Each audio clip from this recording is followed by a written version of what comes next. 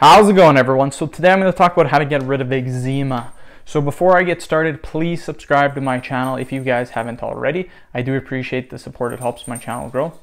Also, if you're interested in online personal training from me, simply comment below in the comment section. I will get back to you guys with more details.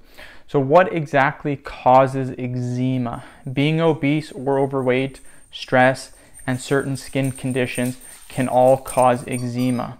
What I first recommend long-term to get rid of eczema is to make sure you are exercising daily as well as eating a balanced and healthy diet.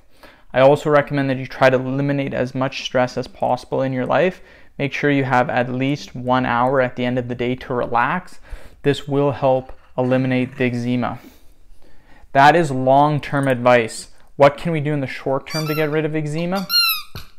Tip 1, do not scratch the itchy scalp. I know it really itches, but refrain from doing so. Doing this can damage your scalp as well as make it bleed, depending where the eczema is. Sometimes it's on your head, sometimes it's on your arms, sometimes it's on your legs. So it all depends where the eczema is. Tip 2, try shampoos that have antifungal properties.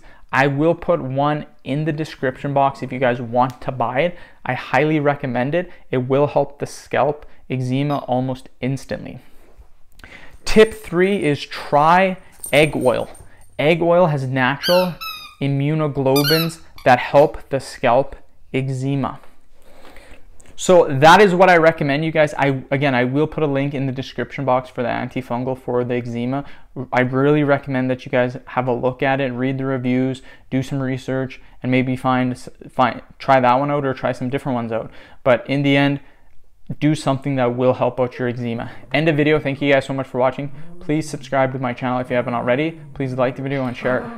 Thanks again.